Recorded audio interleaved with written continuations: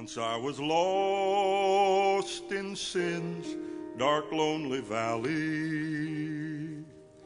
an empty soul and straying far from God.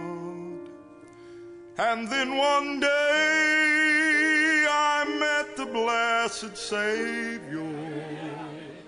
I trusted Him to save my sin. Now we're going to get into Acts chapter 8. And in Acts chapter 8, we've been talking about the Christian life from birth to eternity. And we have covered what happens whenever I get saved. And we've also talked about my identity in Christ and specifically eternal security. It's very easy to see eternal security whenever you start talking about the identity that we have in Jesus Christ. Last week we went into a lot of types in the Old Testament of what it looked like for New Testament salvation. And we talked about Abraham, and we talked about, who else did we talk about? Rebecca and Isaac, and we talked about several other types in the Scripture, and they're all throughout the Old Testament. All throughout the Old Testament. All throughout the Old Testament, there was a preacher one time that all he could preach on was the gospel. And he preached on the gospel on Sunday morning and on Sunday night and on Wednesday night. And whenever he first became the pastor of the particular church, the deacons said, okay, man, this guy really goes over the gospel. And every single time he was preaching about the gospel. And he would see the gospel all through Genesis, from Genesis 1:1, whenever Adam and Eve first sinned and God gave them the coat of a sheep, of a coat of a lamb, and they took that blood and shed that blood in order to take and cover their nakedness. And he would preach on the gospel there, and he would go all the way to Exodus. He would talk about the blood of the lamb on the door, and before long the church just got really tired of hearing about the gospel Sunday morning and Sunday night and Wednesday night. Finally the deacons came to him and said, Pastor, could you teach on something else? And so he would begin to teach on something else or preach on something else, and we'll always bring him back to the gospel because he saw it all throughout the Old Testament and the New Testament. And he talked about the gospel and the gospel. And finally, the deacons came to him and said, hey, guys, we've got to get together and we've got to give the pastor some sort of idea here and get him off of this subject of the gospel. And so they came together and they said, Pastor, we got a topic for you that we want you to preach on. We know that Luke was a physician, and we want you to preach on medicine, because they thought maybe medicine would get him off the topic of the gospel. And so he comes to the pulpit that Sunday morning. He says, the deacons have asked me to preach on medicine. He says, I want to tell you there's all kinds of pills that you can take. There are aspirin pills, and there are pills to get you from an upset stomach. But this morning I want to talk to you about the gospel. And he preached on the gospel. And the reason why is because the gospel is all throughout the Old Testament. And you can see New Testament salvation in its type all throughout the Old Testament, all the way to our redeeming way in the New Testament of being baptized into the body of Jesus Christ and being sealed away from your body and spirit, sealed with the Holy Spirit, and being circumcised away from your flesh in the spiritual operation that God has given us. And the identity that we have in Christ makes it impossible to believe anything else other than we are eternally secure in Jesus Christ. Now, I know there are all kinds of verses out there that probably are going through some of your heads, and you're thinking to yourself, what about this verse, and what about this verse, and what about Hebrews chapter 6, and what about this right here and this right here? And I know there are all those kind of verses out there. And we tried several months ago to go about, whenever we talked about the interpretation of Scripture and the applications of Scripture, doctrinal and spiritual applications of Scripture. But that's not what our class is about. We're just doing the basics. We're doing the Christian life, okay? We're not doing problem texts, if you will. So we talked about what happens when I get saved, and we have beat a dead horse whenever it comes to eternal salvation and can I be unsaved or lose my salvation. And we got a few more things to say about that as time goes by. But today we're going to talk about water baptism, okay? So the second thing that you would ever teach any convert, of course the first thing you ever teach a convert, is what happens whenever they get saved. And you don't have to go into as much depth as my identity in Christ. But you do need to go a little bit into it of what happens when a person gets saved, just to make sure that they did get saved. Okay? If you're discipling someone, you would go to them and you would say, okay, let's review Romans 10:13. For whosoever shall call upon the name of the Lord shall be saved. Did you do that, sir or ma'am? And if they are sure of their salvation, and you go through and you say, okay, well, this is your identity in Jesus Christ. Usually I take them over to 1 John where it says, these things have I written unto you that believe on the name of the Son of God, that you may know that you have eternal life, and that you may believe on the name of the Son of God. Usually I take them over to the verses like that so that they can understand that whenever a person has believed on Jesus Christ, they can know that they have eternal life. Usually I take them over to John 10, 28 and 29, where Jesus said, my sheep hear my voice. I know them, and they follow me, and I give unto them eternal life, and they shall never perish. Neither shall any man pluck them out of my hand. And I go through that, and I tell them, Jesus Christ has got you in his hand, and you're never going to get out. And so I go through the surface, Acts, or whenever Paul says, I am persuaded that neither death, nor life, nor angels, nor principalities, nor powers, nor things present, nor things to come, nor height, nor depth, nor any other creature shall be able to separate us from the love of God, which is in Christ Jesus our Lord. And I take that new convert over there to them, and I show them you have confidence that you can live life without having to worry about your salvation. So that they understand that there is a motivation, yes, I show them later, for living for Jesus Christ, but they can be confident in their salvation.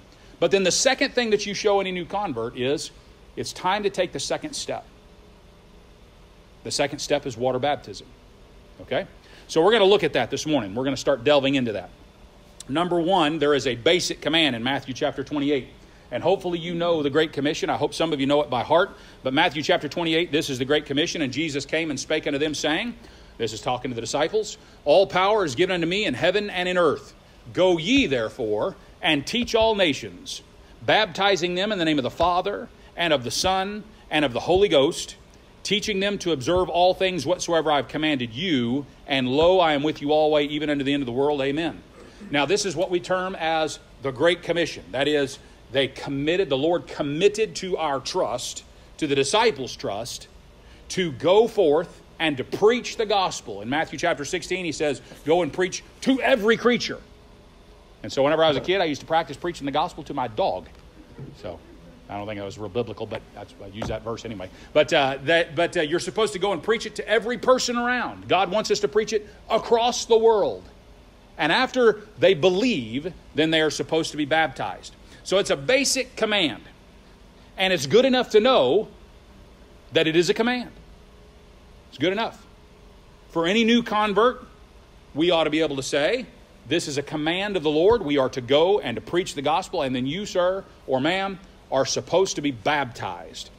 But then that comes along and it starts rearing its questions, especially later on whenever you go through a discipleship program.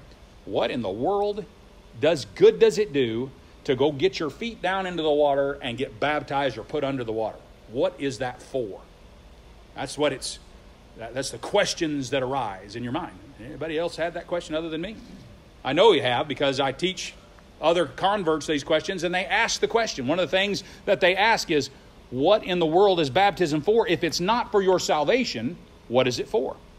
So that's kind of what we're going to delve into. Now, there are some examples of this. Jesus said to his disciples specifically, I want you to go, I want you to preach the gospel, and then I want you to baptize those people. Okay? So we can look back at the disciples and say, well, what did they understand it to mean? Okay? So Acts chapter 2 was the first one. And I've got this one on the board. Acts chapter 2, verse number 41. He says, then they that gladly received his word. This is the first time Peter actually preaches the gospel to a group of people. A bunch of Jews living there inside of Jerusalem. And many that were from about and around the region, all over the world. Jewish people, Jewish men and women, there with their sons, all celebrating Pentecost. And Peter stands up and preaches the gospel to them. And it says, then they that gladly received his word were baptized. Okay? They didn't get baptized until they received his word. Let's look at another one. We actually have 3 more, but look at Acts chapter 8, and we'll end it on this one this morning. Don't have time to go too much into the rest of them. But Acts chapter 8, verse number 12. Okay? Verse number 12. The Bible says, and this is Philip preaching, but when they believed Philip preaching the things concerning the kingdom of God and the name of Jesus Christ, they were baptized, both men and women. When did they get baptized? When they believed. Everybody see that? Okay? It's even described even further for us in Acts chapter 8, verse number 26. And so we're going to go for verse 26 all the way through verse number 38. It's a great story here. And the angel of the Lord spake unto Philip, saying, Arise and go toward the south unto the way that goeth down from Jerusalem unto Gaza, which is desert. And he arose and went, and behold, a man of Ethiopia, a eunuch of great authority under Candace, queen of the Ethiopians, who had the charge of all her treasure, and had come to Jerusalem for to worship. So it's not clear there whether he's talking about the Candace came to Jerusalem to worship, or this Ethiopian eunuch came to worship, but he was obviously there. Now, verse 28 says, he, that is the Ethiopian eunuch, was returning and sitting in his chariot, read Isaiah the prophet. Okay? He's reading the book of Isaiah. Verse 29, then the Spirit said unto Philip, Go near and join thyself to this chariot.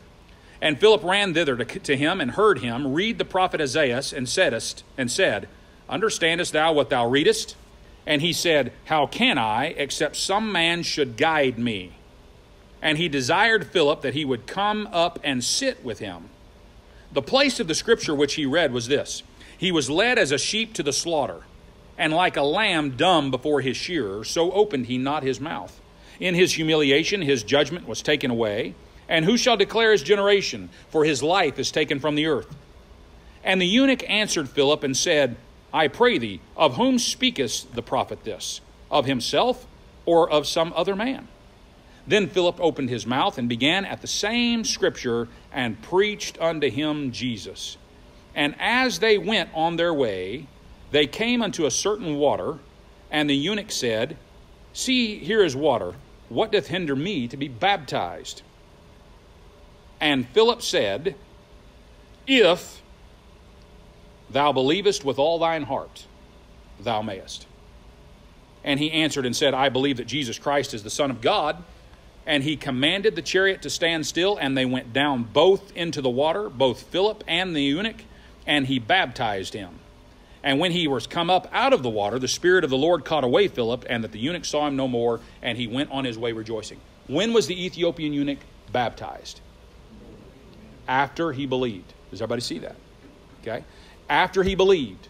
So whenever the gospel is preached to someone and they believe, then they can be baptized. Okay? Let's look at another example. And I realize that thing went off there, but let's look at Acts chapter 10. Acts chapter 10. We could see it over and over and over again throughout the Word of God. We're only going to look at 3 or 4 instances. But Acts chapter 10, and this is Peter, and he's speaking to a Gentile. He's speaking to Cornelius. And the reason why I'm showing you, okay? And in Acts chapter 10, verse number 44, while Peter yet spake these words, the Holy Ghost fell on all them, talking about the Gentile Italians, which heard the word. Okay? And they of the circumcision, the Jews, which believed, were astonished, as many as came with Peter, because that on the Gentiles also was poured out the gift of the Holy Ghost. For they heard them speak with tongues and magnify God. Then answered Peter, Can any man forbid water, that these should not be baptized, which have received the Holy Ghost as well as we? When did they receive the Holy Ghost? Before or after baptism? Before. Okay? Now, I'll tell you, whenever a person gets the Holy Ghost in the New Testament, that means they got saved. Now, it says right here, And he commanded them to be baptized in the name of the Lord. Then prayed they him to tarry certain days. So the people that received his word, where it says right in verse number 44, while Peter spake these words, the Holy Ghost fell on all of them which heard the word. And then the Holy Ghost falls on them. They believed what Peter said, and then they were allowed to be baptized. So that's the types brought about in the New Testament of the way that the Jews or the apostles believed that God was bringing about this thing we call water baptism. Now, what we're going to do next week is we're going to come back along and we're going to say, okay, remember what we do with this particular series is we're going to take the basics, we're going to scratch the surface, we're going to show it like we would a new convert, okay, to help you, and then we're going to take and we're going to do a deep dive into it. So next week we're going to talk about the law of first mention in Scripture and find out where water baptism is. In the Old Testament, we had all kinds of types of salvation, didn't we? In the Old Testament, it's all through the Old Testament, all kinds of types of salvation. Where's the type of water baptism in the Old Testament? We can say Noah, but Noah was in a boat, right? Well, who said, Brother Jason? Red Sea. There's a good type of water baptism in the Old Testament. You go, how in the world is the Red Sea a type of the Old Testament?